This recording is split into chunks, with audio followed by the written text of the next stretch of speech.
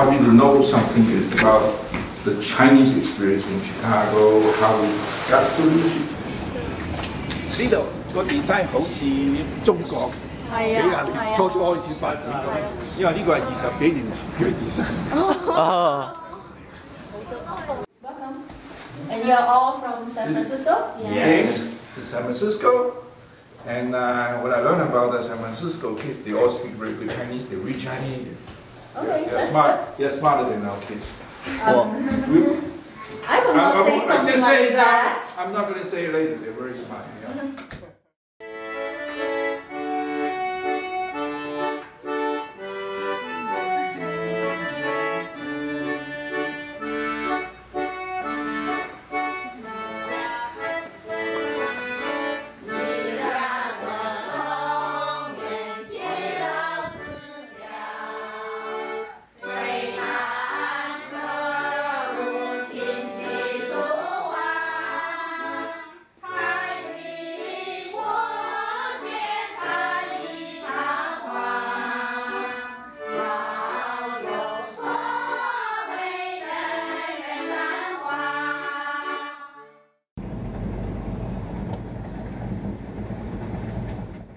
It's so great to see young people actually taking a very strong stance and being interested in, one, issues that pertain to equity, issues that impact your community, and actually being involved and engaged in that and actually trying to move us forward together, because it's going to take every voice, young and seasoned, to make sure that we get the things that we need to get as a people.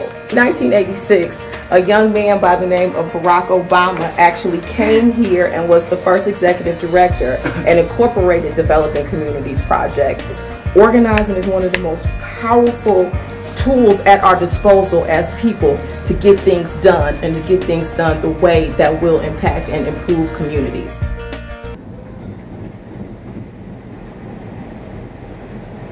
These protected bike lanes, if you notice, they're up against the curb, and then we put the parked cars. That's a row of parked cars out off the curb.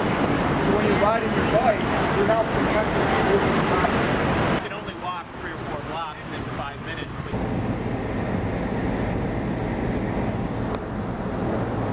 The 1920s was like this neighborhood was like the spot to be.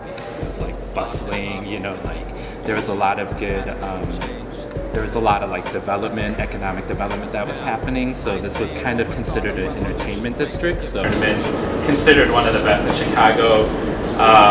Graffiti art-wise, Justin Gray is considered one of the legends in the neighborhood. But they all taught young people how to do graffiti art. They made murals at multiple locations, and they taught people to dance here, and MC and DJ. So yeah, you all feel free to walk through. This is the graffiti art. In almost most corners of Chicago, they have something called PODs. It's police observation devices, and basically police can watch like the streets from inside their vehicles. It's kind of like Chicago Police TV, and there's a lot of money. When it first came out, they put them in places that they consider dangerous, and so what that meant is that if you had a camera in your neighborhood, that meant that, you know, it's a dangerous neighborhood, and that's what it implied. And a lot of people would be afraid to walk around your neighborhood because they see that. And a lot of the community members complain because it's a blue light flashing every night in front of their house. It's like we're constantly at war. And they spent a lot of money towards that, but yet we didn't have enough money for education. There was budget cuts. Non-profits also got budget cuts. There's a lot of protests that year too, trying to find money, and that's what they are. But now I think they're still useless.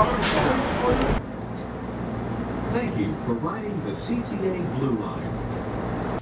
The reason why I wanted to go to Chicago was because I wanted to explore something new, learn about their transportation, and also bring it back to San Francisco. Something that I would take away from Chicago would be their estimated arrival time for their buses, because actually all of them are actually kind of accurate, but ours is kind of not so accurate. And when it's like 5 minutes, you actually wait for like 10 minutes or like even more 20 minutes. And when it's in Chicago, when they say it's like 2 minutes, the bus actually arrives in 2 minutes. I feel this experience taught me that we should fight for what we what we believe to be right, because we visited the Chinatown Museum, and the woman that inside that introduced us to the whole museum told us that actually they do not fight for what they believe, like what they want, like the Chinatown Park and Chinatown Library. Well, because it takes like 40 years for them to fight for before they actually get it. So in my mind, it tells me that if you don't fight for what you want or what you believe in, the thing that you hope for will not actually happen in the future.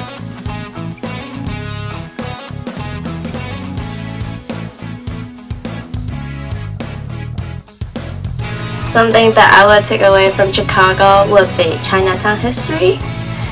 And the reason why I take away the history in Chicago was because I want to compare our Chinatown in San Francisco history and the history. This trip taught me that having connections, even from anywhere in the city, country, or anywhere in the world, actually help you achieve your own goals in your community. Something that I would take away from Chicago would be the biking friendly. Like Chicago, they have special routes for bikers to bike, and they have a safety area for bikers to ride on the street, even with the pedestrians and the cars.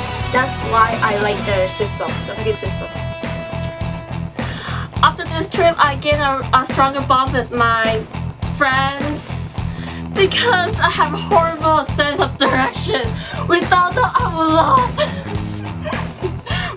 The reason why I wanted to go to Chicago was because I wanted to explore the Chinatown there and compare it back with our Chinatown and see what's the difference between their living conditions and our living conditions.